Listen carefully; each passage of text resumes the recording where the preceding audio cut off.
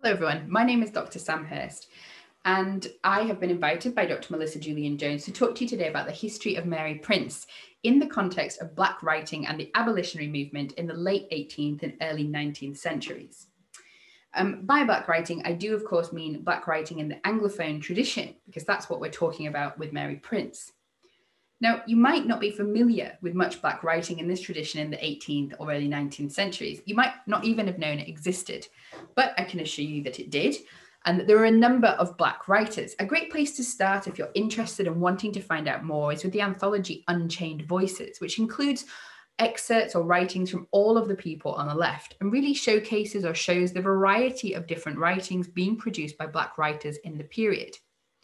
Now, having said variety, it's worth noting as well that there is a particular Black tradition of writing occurring in the period, which mixes the autobiographical with anti-slavery rhetoric, with anti-slavery subtexts, and was a key part both in the work of the abolitionary movement and in galvanizing the abolitionary movement.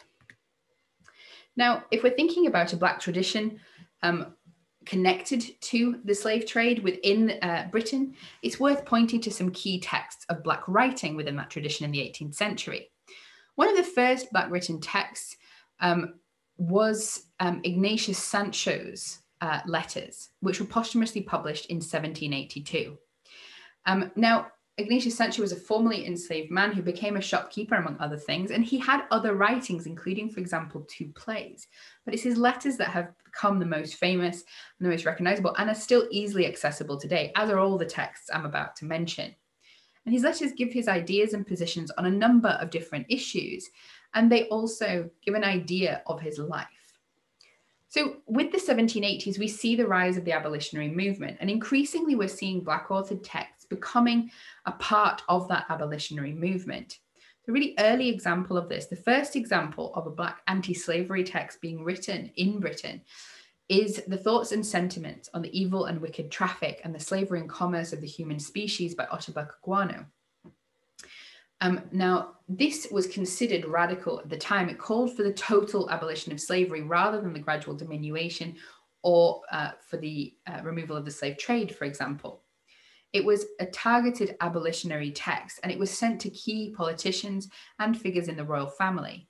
However, it did not meet with great success because of the perceived radicalism of its stance. Now, Olaudah Equiano was another key figure, and his interesting life was incredibly popular, and he became something of a literary celebrity, traveling around England on a literary tour. He also was a key face of sort of Black Africans in the period in Britain, or Black Britons, writing essays, appearing in newspapers, and being sort of a well-known figure. Now, his interesting life details the story of his childhood in Africa, his kidnapping and enslavement, his service in the British Navy, his forced removal from Britain once again and being sent to the West Indies, where he worked as a clerk on board a ship and later as an overseer of a plantation, first of all as an enslaved man, but then later having bought his freedom as a free man and returning to England. The text mixes together a range of different genres. It is, of course, autobiographical, but it involves a spiritual autobiography in the tradition of figures like Bunyan and George Fox, those in that Protestant dissenting tradition. It also includes the sort of genre of travel writing and adventure. And of course includes anti-slavery subtexts and rhetoric as part of the narrative itself. Now, Mary Prince, I think, can usefully be connected to that tradition in which we see Equiano writing. Like him, she's writing a semi-autobiographical text or an autobiographical text, which is sort of has an aim to produce anti-slavery or abolitionary sentiment. Now, of course, their aims and purposes are different for a variety of reasons, but one of the reasons that we're seeing a different emphasis in both of these texts is because of the historical period in which they're writing and the particular context of the abolitionary movement at that time and of the progress of the abolition of slavery. So it's worth sort of putting them within that historical context briefly. Now, we're seeing in the 18th and 17th centuries the rise of abolitionary sentiment. From 1637, the Quakers were already uncomfortable with slavery and starting to work against it. George Fox, one of the founders of Quakerism, was writing in 1637 to the Friends Beyond the Seas that had Black and Indian slaves, a reminder that all are equal under God. Now, although he was not specifically forbidding the slave trade or slave holding, we're already seeing the direction in which Quakers are moving in terms of their theology around the slave trade or slavery. And by the 18th century, we're seeing increasingly condemnations of the slave trade and slave holding within the Quaker community, leading, for example, in the early part of the 18th century to the Philadelphia meeting, basically outlawing within its community slave holding. By 1783, the official Quaker position is anti-slavery and anti-slave holding, and we're seeing them start to move outside of the community in terms of action being taken, sending a petition to the London Yearly Meeting in 1783 and starting one of the first British abolitionary groups, the Meetings for Sufferings. This wasn't the only abolitionary group which was appearing at the time, of course. And we do have, for example, localized groups such as the one in Manchester, which were abolitionary groups, interdenominational in some cases. In terms of other religious denominations and groups, there was rarely a set position. Some denominations leaned towards abolition, others towards pro-slavery discourse, and others were divided. John Wesley was, of course, the founder of Methodism, and his thoughts upon slavery was virulently anti-slavery. However, Methodism itself included figures who both promoted and condemned the slave trade. The Anglican Church was divided again. Many evangelical Anglicans were part of the movement for abolition, but there was a distinct conservative movement within the Anglican Church that promoted its own economic interests and the economic interests of its members in promoting the slave trade. But the key sort of text that produced sort of anti-slavery sentiment and was key in the abolitionary movement is James Ramsay's essay on the treatment and conversion of African slaves in the British sugar colonies. Now, we're seeing by the late 1780s a move really towards action. Figures such as the Quakers and other dissenters were not able to take direct parliamentary action themselves because of the discriminatory religious laws of the time, which banned them from holding political positions. However, the Society for the Abolition of the Slave Trade was set up in 87 with a group of Quakers joining together with evangelical Anglicans Granville Sharp and Thomas Clarkson, inviting William Wilberforce to present their case in Parliament. So we're beginning to see direct parliamentary action, but this was not the only way in which the abolitionary movement was set forward and promoted in the period.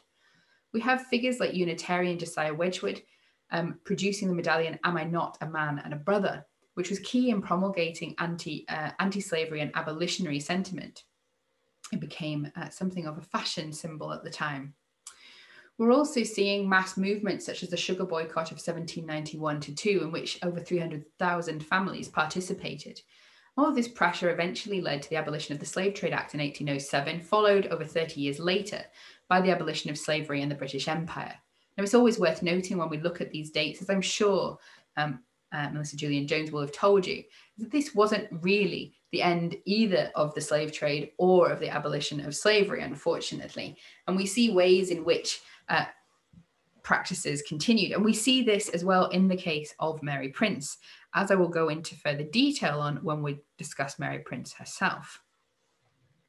Now, if we're thinking about the positioning of Olaudah Equiano and the positioning of Mary Prince, we can see how they fit into different periods within the abolitionary movement. Olaudah Equiano is part of the 1780s rise of the abolitionary movement, which was encouraging publishing and promoting Black written texts as part of this abolitionary movement, alongside a far greater number of white written texts as well. It was arguing for the abolition of the slave trade, as well as the abolition of slavery more broadly. By, of course, Mary Prince, we have already 50 years of history of Black writing almost. And we are seeing in the abolitionary movement, and we're seeing not a sort of movement for the abolition of the slave trade, as that was abolished theoretically at least in 1807, but rather towards the abolition of slavery itself and slave holding within the British Empire.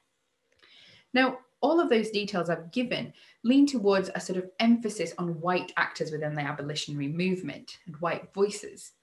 It's worth noting, though, there is a tendency to do this, to focus on white activists and white voices, and to ignore the agency, voices and actions of Black abolitionists in the period. But Black figures were key to the abolitionary movement. And we have, for example, the group the Sons of Africa in Britain, who are a group of Black Britons who petitioned Westminster to listen to debates on abolition, wrote letters and got involved in public speaking and letter writing campaigns, and also were involved in newspaper publications. Again, they were barred from political power, but were key in promulgating the messages of abolition. And a key tool in promoting these messages of abolition were these narratives such as Oladu Equiano's and Mary Prince's, these autobiographical narratives, which talked about the conditions of slavery and slaveholding within the British Empire. Now, Mary Prince, as you'll know if you've already read the text, was born in Bermuda to an enslaved family.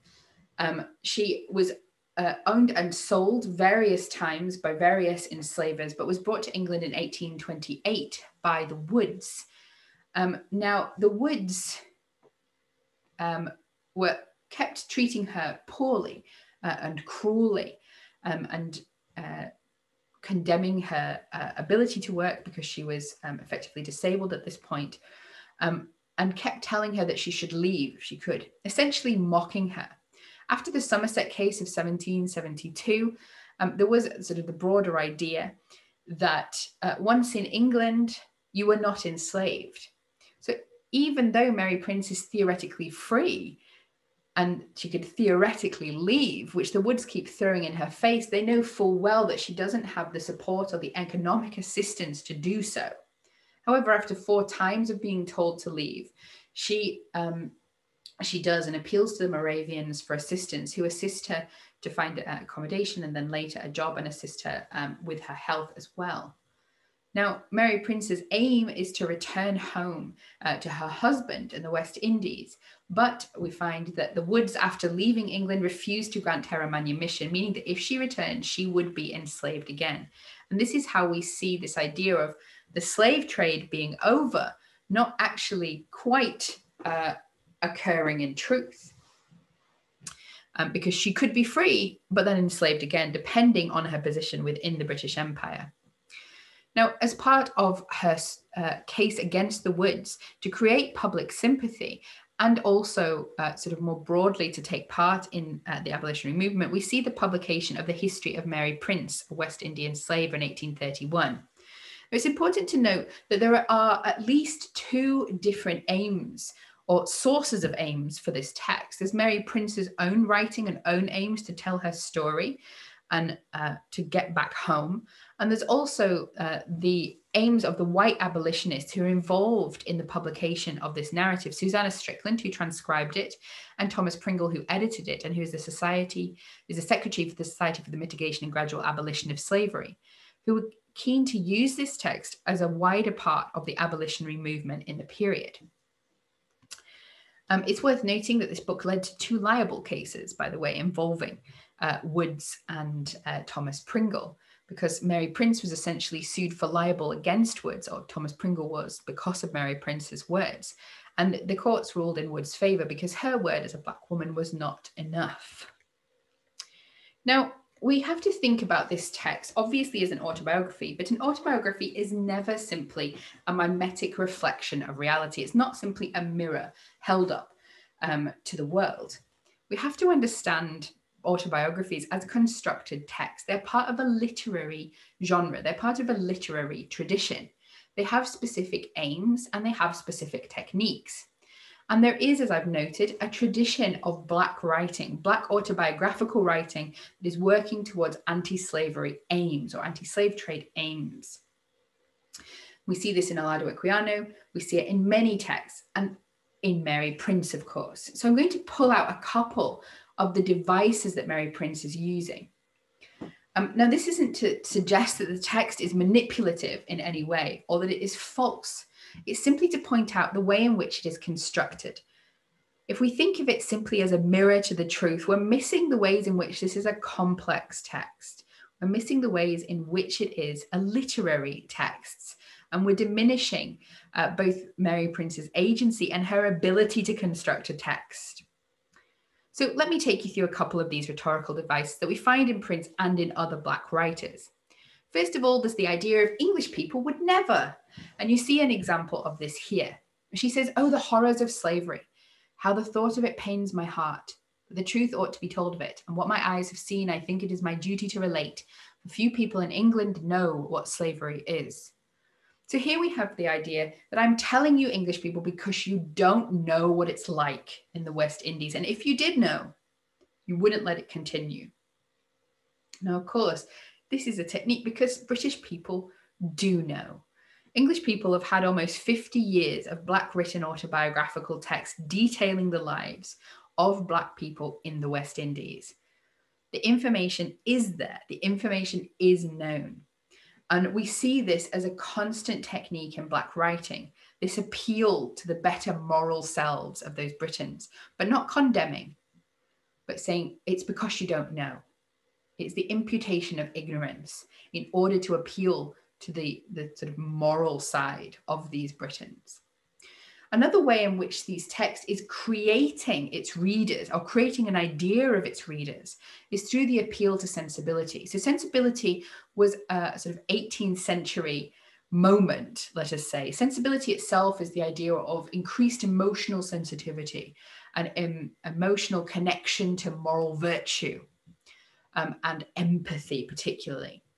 So what Mary Prince is positing in her text subtextually is the sensibility of her reader and trying to appeal to that sensibility and to create a particular emotional effect in the work that she's doing. So we have her here describing her separation from her mother, and she creates a really clear visual image, which is meant to arouse the empathy and sensibility of those reading. It's also meant to create a sort of universal image of the mother and creating this sense of kinship and similarity between her and those reading. She says, "It recalls the great grief that filled my heart and the woeful thoughts that passed to and fro through my mind while listening to the pitiful words of my poor mother, weeping for the loss of her children." You can see that very clear, almost universal image appealing, particularly perhaps to women readers at the time. This kind of idea of the suffering woman being promoted and this appeal to the supposed sensibility of her readers. We also find appeals to religion as key in these texts. In Lado Equiano, we have a full spiritual autobiography. In Mary Prince, less so. She has perhaps a less developed religious consciousness, but there is an inclusion of her conversion and a sort of religious framing as well for much of the text. We have here her sort of story of involvement with the Moravian Church, where she realizes her sins and confesses them. Now, what's going on with these appeals to religion? There's a number of different things. Of course, we never want to talk poorly of people's religious beliefs, and these are a reflection of her sincerely held religious beliefs. But there's also something to note here in the fact that so many, if not all of these Black narratives include these conversion stories or include these stories of the move to Christianity. And why they're considered an important part of these narratives and why these are the texts which are being promoted and published by white abolitionists. Of course, there's an idea of an acceptable Blackness that this conversion to Christianity is part of. Have a look at the texts that were published and promoted by white abolitionists and have a look at the idea of Black people and Black citizens that they were trying to create and promote. There's a sense in which, as I'll go into later, that the white abolitionary movement to some extent takes from the voice and agency of those Black writers writing in the period. We see this quite overtly and extremely with Mary Prince. Because what we find with Mary Prince, what came up in the libel cases, is that the story that she told, details of it were deliberately removed by Susanna Strickland and Thomas Pringle to show her in a particular light, to create a particular image of her, an acceptable Blackness. because they removed all references to her sexual relations within the text. As far as we are aware, they were consensual sexual relations with people that were not her enslavers, although there is also mention of sexual assault within the text itself, of course. But the bits that they removed were the consensual sexual relations, as far as I'm aware. Because of trying to create this particular image of Mary Prince that would be acceptable to their readers, would be acceptable to those reading the text, and would be acceptable within the context of the abolitionary movement. Now, that's quite an extreme case of it, but this emphasis on religion and conversion, on the Christianity of pretty much every single Black African who was writing in this period and being published, shows the emphasis which was being put on how Black people had to present themselves, how they had to write, how they had to be in order to be supported, promoted, and have their words considered and respected. We also find in Mary Prince, of course, anti-slavery arguments. We have here her speech when she leaves the woods, which lays out clearly her mistreatment. It lays out clearly the conditions under which she's left, sort of subtextually promotes the idea of her freedom in England and of her right to leave as well, and suggests because of this freedom, there is a suggestion of the iniquity of the fact that she would be enslaved if she left and returned home. So anti-slavery arguments are wound into the text as well, either very overtly with her ideas about freedom is very sweet, for example, or slightly more subtextually as we find here. Now, I've already mentioned the ways in which white voices were often controlling these Black narratives in some way, either through what white abolitionists, were willing to publish, the idea of acceptable Blackness that they were willing to promote or willing to encourage in terms of what was being published.